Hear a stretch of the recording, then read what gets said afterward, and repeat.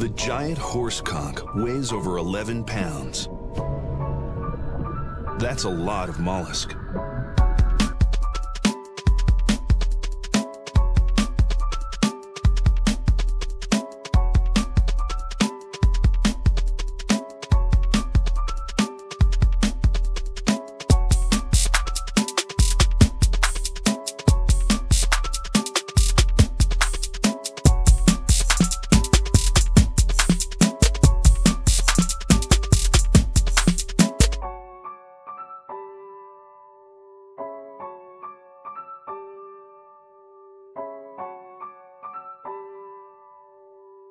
That's a lot of mollusk.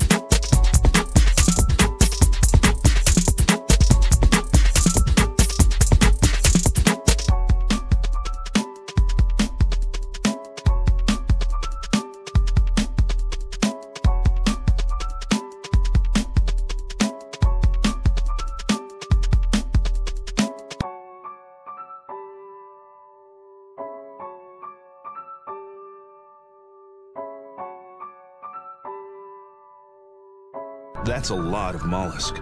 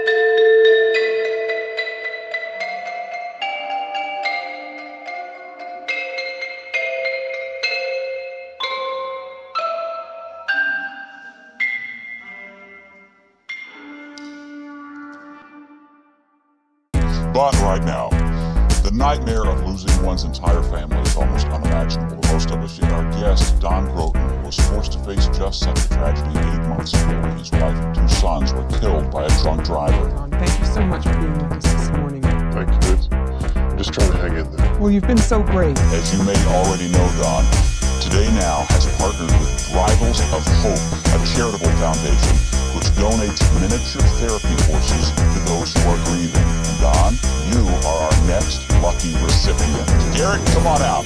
Don, you've endured so much. It's time to let us take the reins. It's animals for me. That's right. Miniature horses are specially trained to help ease emotional pain. From now on, you'll have this horse's comforting presence in your home 24 hours a day. But I live in an apartment. Oh, we know that, Don, because Today Now just delivered 400 bushels of oats there free of charge. Thank you. I'm not sure I can handle a horse like that. Most of our recipients find having to constantly feed and clean up after a miniature horse becomes kind of a daily regimen. Now, Don, we've had a lot of success with Rivals of Hope in the past. There was Foray, who lost his mother to a brain tumor, and the Johnsons, whose hospital. Comfort civilian families that have been ravaged by war. Look, this would be great if I wanted this, but I don't. Thanks. Sorry. Don't you want to ease your pain, Don? I guess somehow. Yeah, sure, but... That's right. We've named her after your beautiful wife. What? And the miracles don't stop there either, Don. Not only are you getting a new Laura, but Rivals of Hope are donating 3 horses to make up for each family member you lost. We've already loaded Kevin and Joseph, your children, and your Prius outside. Oh, God, it's Lauren's favorite scarf.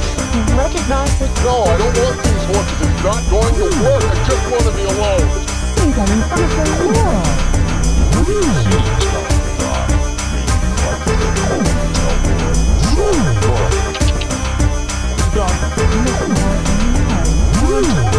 It's never going to be the same again, Don. I'm sorry, but that's just reality, and you have to learn to accept it. I don't even know what's going on anymore. Why is this happening?